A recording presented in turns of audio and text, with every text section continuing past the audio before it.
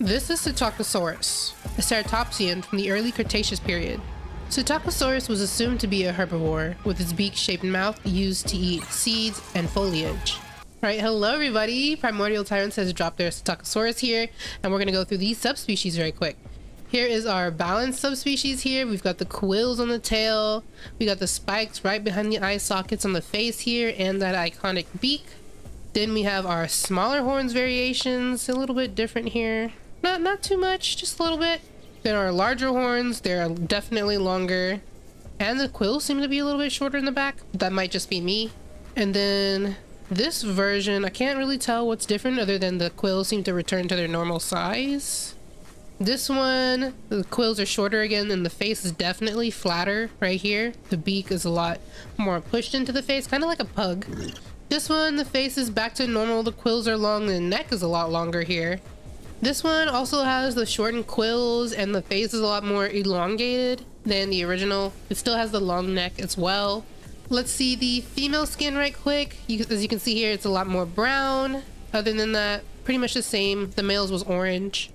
Okay, let's go through the calls right quick. First we have broadcast.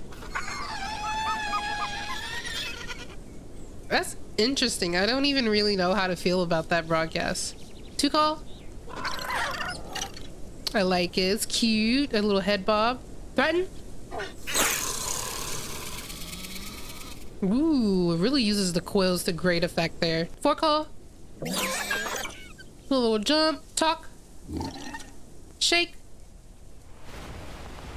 Oh, I love how it tippy taps the back feet. Super cute. Look around.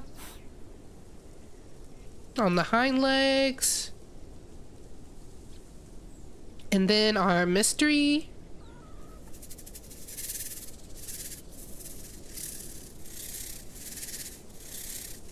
I don't know what to call that, but I feel like it's some kind of greeting or something. And then our invite is the same as our to call. All right, and here is the baby models right quick. The eyes are freaking huge. He's so cute though.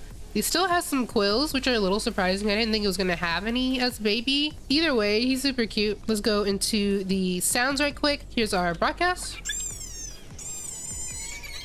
Oh, that's super cute. It's just very squeaky. To call. Threaten. It's still pretty good for the baby. Sounds threatening. Forecall. Cute. At the hop. Talk.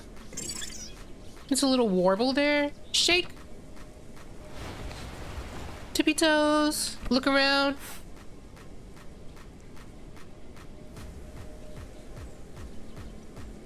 And then mystery. Yeah, it feels like a little greeting dance here. All right, let's go through some of the animations. Here's our walk. He's got that slight little wobble, but at least he looks stable. Very tippy toe. Run. Oh, he's fast. He's a fast boy.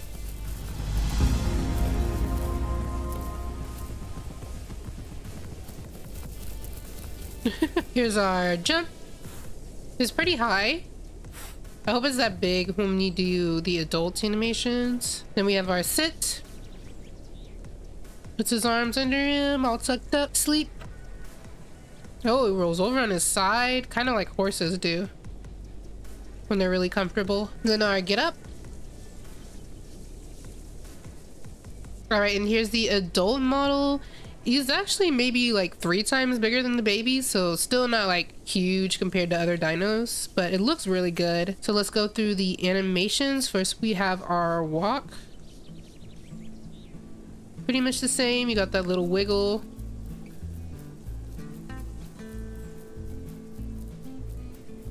And our run. Kind of moderately fast. Like it's fast for sure, but not like whoa, you know. Definitely fast though. See our jump. It's about the same height as the baby. Really, it's not any higher or shorter. Then our sit. Same sit. Sleep. Over on our side. very cute. Our get up. Then we have our crouch. Our crouch walk. Sneaky, sneaky. Looking good. Then we have our precise movement here. It's pretty decent. Turn in place, and then our backup. And our left, and our right. It's not bad at all. Here's our drinking animation. Takes a couple sips, looks around.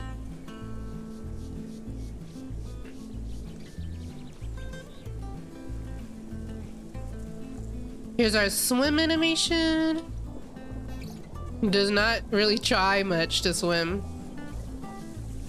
And even our speed swim, it's average. It's not bad at all. Here's the eating animation. Doesn't use its hands at all. Okay, let's go through these skins right quick. This is the female default skin. Next we have Sulfur, Emerald, Reynard, Collared, Wave, Bandit, Albino, Melanistic, Groundhog, Helm, Finch, Marsh, Downy, and Tasmanian. I like a lot of these.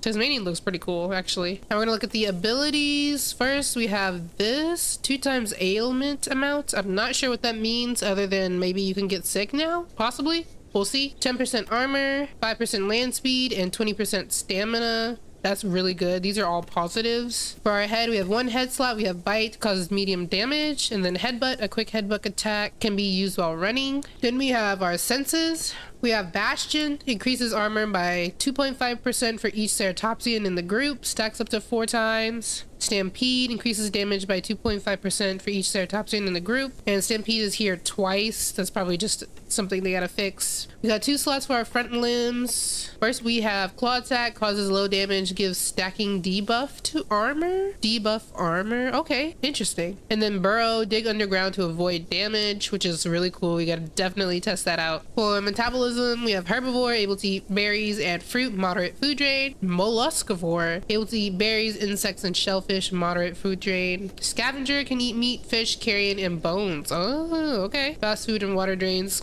We can be a little bit of a predator here. Then for hide, we have Sharp Quills, deals damage when bitten on the tail. Serrated Quills deals low damage and bleed when bitten on the tail. Poisonous Quills deals low damage and poison when bitten on the tail. And then Tough Shoots, which increases your armor by 10%. We have 1 leg slot. We have charge forward in a line, causing damage to anything you hit, which is kind of surprising considering how small Psittacosaurus is. But we'll see how that. Then 1 slot per back limb. We have long distance runner, reduces stamina drain by 15%, and then leap, which increases jump height and reduces stamina spent when jumping. Those are both pretty good. Tail. We have Venomous Tail Attack, an attack that causes light damage and venom. Serrated Tail Attack, an attack that causes light damage and bleed. And then just regular Tail Attack that does light damage. Alright, we're gonna go through the ability animations right quick. First we have Bite. Quick. Very simple. Kind of uses the hands there too. So not bad. Then we have Headbutt. Oh, it's like a forward packy like headbutt. Okay, interesting. I like it. Then we have Claw Attack. Oh, it's like a front kick, kind of like Lamb does, but with their claws. Not bad. Next we have Charge. It's pretty much like Packies. And it lasts until you stop, pretty much. Or, well, it takes a lot of stamina. Next one, and the most exciting we have, is Burrow. You can move while under it. You can move fast. You can't see me. Or even when I kick up dirt. I guess because there's grass everywhere. I don't know when it's gonna let me come up, or if I can just stay down here indefinitely. Oh, no, it forced me out. That was really cool though. I love that. That's the best ability. Then we have Tail Attack. That's just the regular one. Then we have Serrated Tail Attack. Does the same animation, except it's gonna add bleed to your tail. And then the same for Poisonous Tail Attack. same animation. So my thoughts on Psittacosaurus. Psittacosaurus is a lot of fun. Like, I'm going to enjoy this so much. He's quick. He's definitely more of a hit and run. He's kind of like Packy. So it's like Packy, but like an even smaller, quicker, and a little bit cooler package. But yeah, that's about it for this video. If you guys like this video, thank you guys so much for watching, and thank you for subscribing. Also, check out my other videos. Golagor also came out. Definitely check that one out. So again, thank you so much for watching, and I will see you in the next video.